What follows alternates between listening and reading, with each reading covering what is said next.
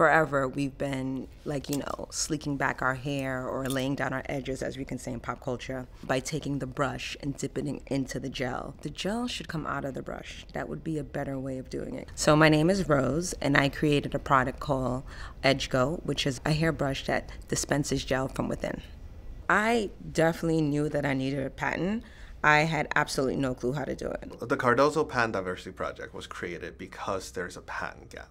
There are a number of people, a large number of underrepresented inventors who are simply not obtaining patents. And that's what we're here for.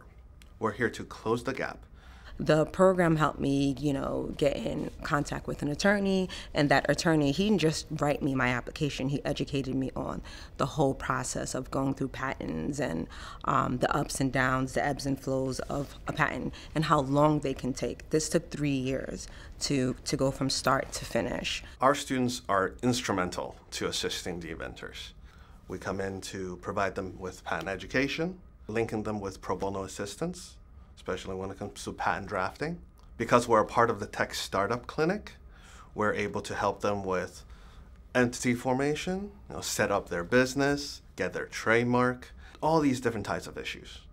There were times where I thought, oh my God, this is not going to get approved. It's very important that you have somebody hold your hand and walk you through it. So that's what the project helped me do, most importantly.